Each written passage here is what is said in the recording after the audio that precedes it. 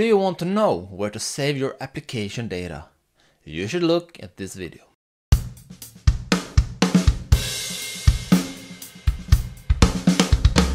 Welcome to another .NET MAUI episode. This is the third one where I will talk about storage. The first one was about secure storage, the second one was about setting storage, and today I will talk about where to save your application data. Because the different types of data should be saved at different places. For example, we have application data that app produced and that you want to be in backups when the operating system are backing up your device. For example, to iCloud or via iTunes. But if you have cache data, for example, if you cache data from a server, you don't want that to be in backups. So I will show you where you can save different types of data in this video. To demonstrate this, I have built a very simple app where we will save a text to file. So let's go to Visual Studio and into our view model and the method SaveNote. So first we need to figure out the path where to save this. This is data created by the app, and probably we want that the data to be inside of backups. Because if the user have problem with the device and need to restore it, we want it to be there for them. And that's the same on both iOS and Android. So what we can do is that we can use this great class inside of .NET MAUI called File System. So File System.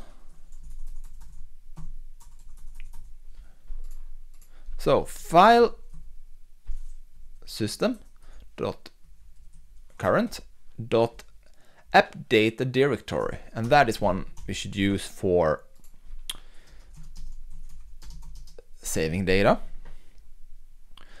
As you can see here, we also have the cache directory, and that one is what we should use when we have cache data, or if we have data that we don't want to be inside of backups.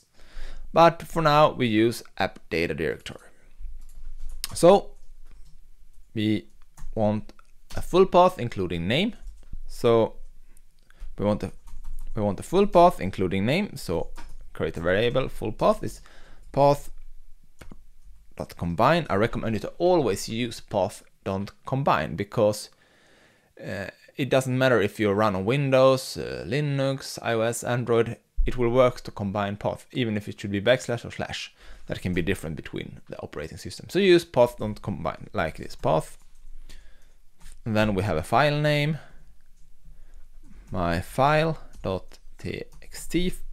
for example. And now we can go and write this to the disk. File.write all text and pass full path variable and the string content, that is the text property. Just like this. Okay, we're done.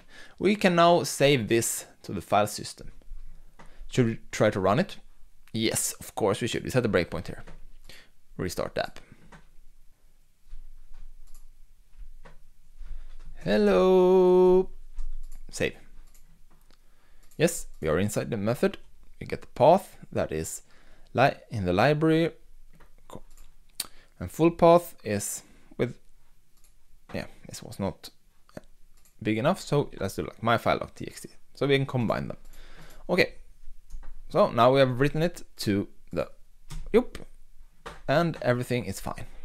Okay, but if you have a database like SQLite or LiteDB, how can I apply this there?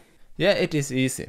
You should use this app data directory for saving your database, unless it's about cache data, because maybe you want to save cache data also in a database. So then use cache data directory, otherwise use app data directory. It's not harder than that. So this will be a very short video. So thank you for watching, subscribe to my channel, there will be a lot of more .NET MAUI content. See you next time.